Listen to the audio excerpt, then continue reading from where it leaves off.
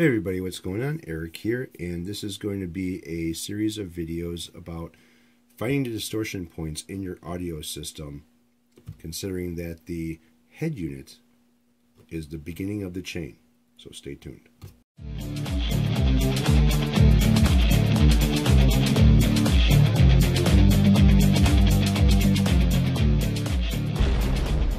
Alright, in this demonstration we are going to find out where the distortion points are off of the low output, which is the preamp inside of your aftermarket head unit. Right now I do not have an aftermarket head unit. I'm using a stock car stereo.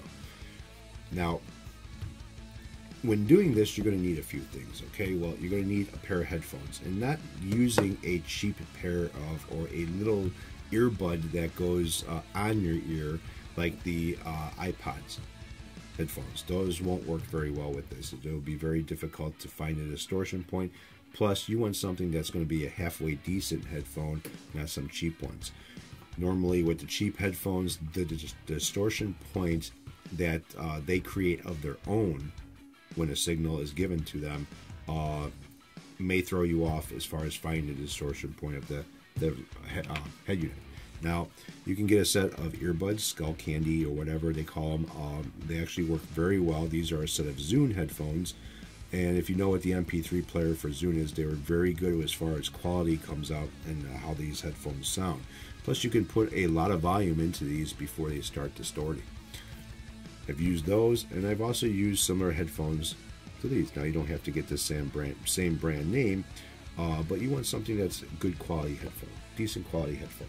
Not break the bank headphone, but better than the little iPads or iPods or whatever they call them. Now, on the back of the head unit, you'll see that there is a plug on the back of it. Okay, that's normally for your amplified speaker output and your power source coming into it.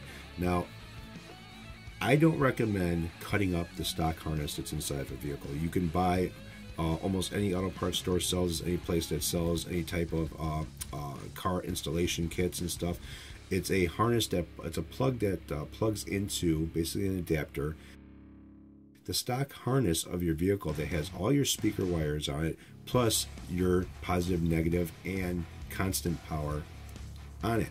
And basically all you do is whatever plug comes with your aftermarket stereo, the color codes of those wires are the same as the adapter that plugs into the stock car harness, and you just match up the wires. But just make sure that you match them up correctly if you're going to use the speaker wires, the head unit amplifier for the speakers. Some of these wires are color coded where they're like green with a black stripe or green with a white stripe. Make sure you match those wires up together, otherwise you'll have speakers that are off phase.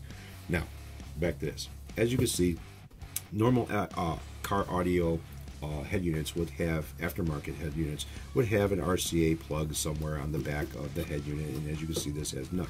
So I'm going to use a Y adapter. Bam, I just installed RCAs on the back of this head unit. Now, remember that the outside ring is ground, the tip of it is positive, and you're going to need to know that. Now, what you're looking for when you do this test is basically finding out the distortion level off of the preamp that's going to feed your amplifiers off the aftermarket head unit. And that's where these headphones will come into play. Now, on your headphones you have a ground, then you have a left and a right. Not necessarily in that order. And what you're going to do is you're going to take this, after you install the radio, after you get everything hooked up the way you want it, your power, you got your dangling RCAs underneath your dashboard because obviously you're going to run those to your amplifier, and the stereo is installed in place. Now you want to turn it on and either use a good quality CD that doesn't sound overdriven. I've noticed that a lot of the newer CDs nowadays are pretty much overdriven as far as the sound quality goes. That's going to give you a false reading with this, so you want to be careful. Now, when you turn the aftermarket stereo on, you do not want to mess with the bass, you don't want to mess with the treble or any mid-range or any equalization or even the loud button. because when you turn the head unit up to a certain point, the loud button becomes obsolete.